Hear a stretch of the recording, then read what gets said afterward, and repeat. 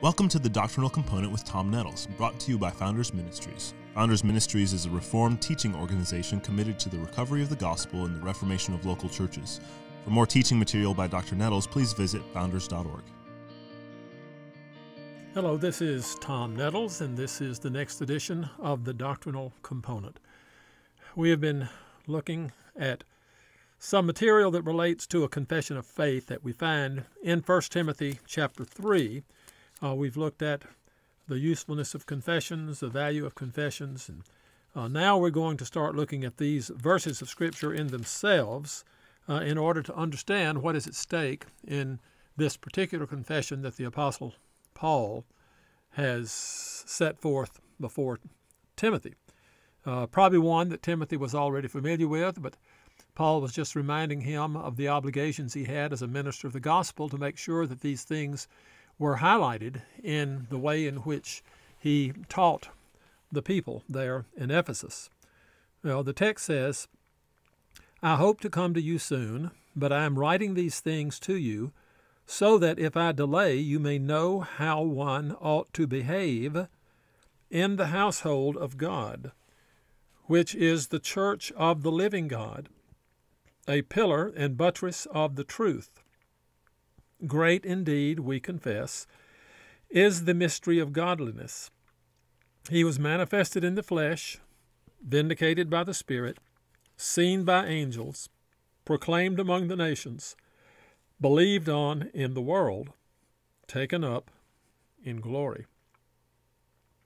So this is a summary of some of the important instruction that the Apostle Paul had been giving Timothy.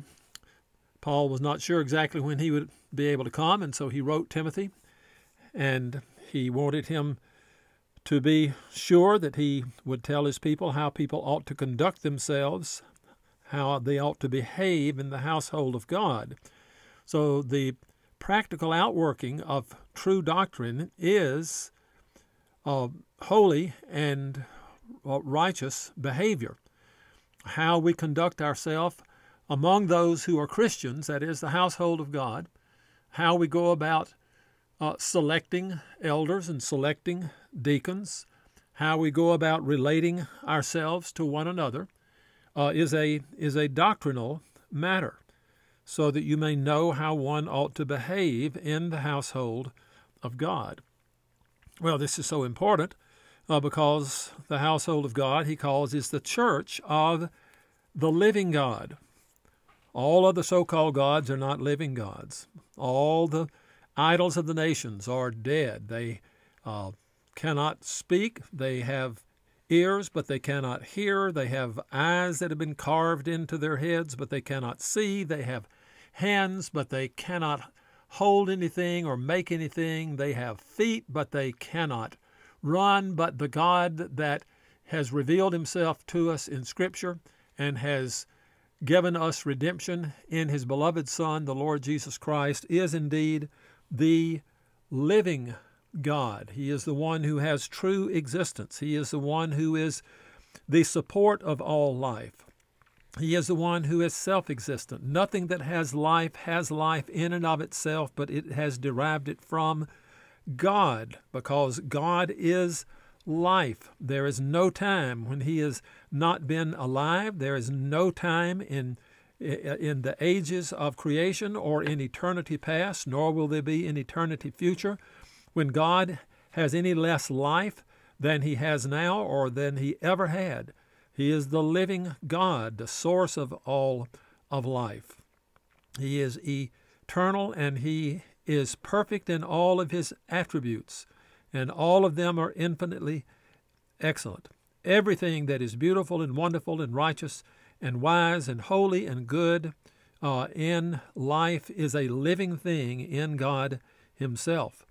And as those who have been redeemed by the Lord Jesus Christ, and those who now constitute the church, the gathering of those who believe in Christ, we live before the living God.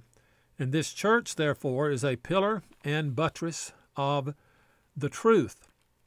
Why is that? It is because it is to the church that the Bible has been given. It is to the apostles who were the preachers upon which the truth they preached, the church was founded. And it was the redemptive work of Christ himself and the person of Christ himself, out of which radiated all the truth that they preached, upon which the church is founded. And Christ is the one who is establishing the church by his redemptive work and by his truth. And so the church, which believes in Christ, is the pillar and buttress of truth. And so Paul ends this little introductory section. He says, "Great indeed, we confess, is the mystery of godliness." Now, this is a great thing. It is a magnificent thing that the mystery of godliness is found in this 6-article confession of faith. Well, what is the mystery of godliness? It's called a mystery because it could not be known apart from its being revealed. There's no way that human philosophy, human rationality, that human affections, there's no way that the eyes of people or what eye has not seen, nor ear heard, nor has entered into the heart of man, the things that God has prepared for those that love him, he has revealed them to us by his Spirit. If he had not done that, it would remain a mystery. It would remain unknown. But it is a mystery of godliness. Now, there's an implication, of course, here that this word godliness refers to Christ himself. He is the mystery of godliness in that he was God in the flesh. All the holiness that God is, all of the wonder that is worthy of worship that God is, was embodied within Christ. He himself is godliness in the flesh. But because he is godliness in the flesh, and it is God's desire and his purpose, the goal that he has that he will accomplish, that his Son will be the firstborn among many brethren. He will make us like him. So these truths of this confession are the foundation for our pursuit of an eventual conformity to godliness.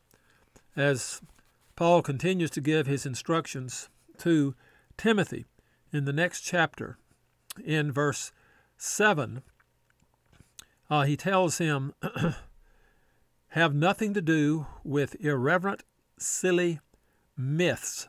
In other words, things that are false, things that are just hearsay, things that have been made up by foolish people. Rather, train yourself for godliness. For while bodily training is of some value, godliness is of value in every way and holds promise for the present life and also for the life to come.